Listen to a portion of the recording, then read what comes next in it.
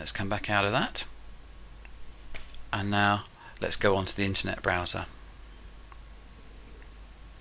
On this PSP which I have here, the web page, the home page, has been set locally to a page on the PSP, which is now being shown. And on here I can, well, to begin with, students can clearly use the PSP to go off and search sites such as Google and the BBC, which I've got links over to on the right hand side. But if I just use my arrow keys here, I wanted to show you here some Flash games that people have been using. Content Generators is a free application. So Penalty Shootout here. This has come from the riding school in Halifax. Let's start this up and let's kick off.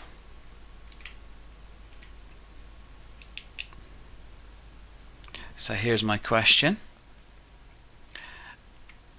and let's double click, and you can see I've got the right answer, and as a student now I can take a shot at goal.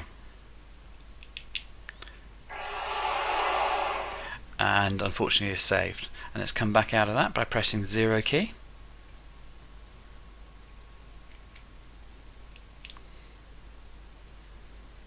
And let's go back into the web browser again, and let's go and show you some browsing on the web. So here I've clicked on Google. PSP is connecting to the outside world. Bottom right hand corner there you can see I've got a little circle which shows me that now I'm refreshing my web page, and now I'm on Google. If I now click on on the cross button, I've got a text entry. So let's enter something here. So I've moved my arrows keys up to the next button, and using the cross key, 1, 2, 3. For let's just get the C selected,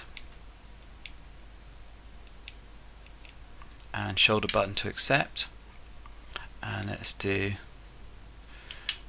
cat, and click on select to enter that.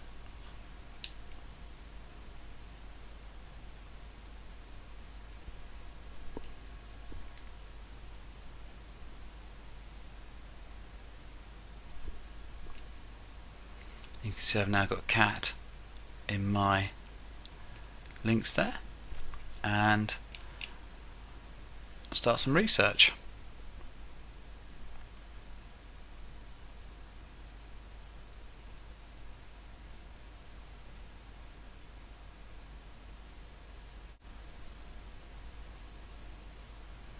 And there are my results which I could follow through. And let's come back out of that. Yes, I do.